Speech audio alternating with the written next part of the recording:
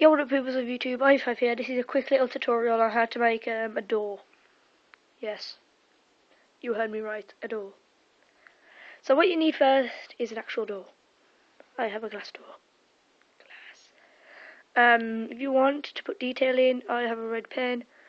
And then you'll need a hinge, well not a hinge, Lego brick with a hole in. It could be any colour, but suppose it would be like red or the same colour as your building.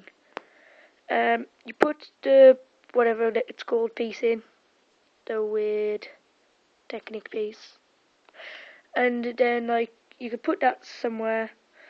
You get one of your boards of wood, stick it on like that. Then say like if I had that there, I would manage to put this on like that. Clip it on. One sec, I'm just gonna have to turn it around.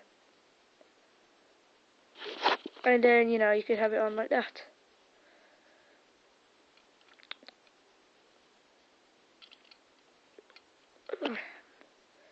This is good because you can have it tilted like that.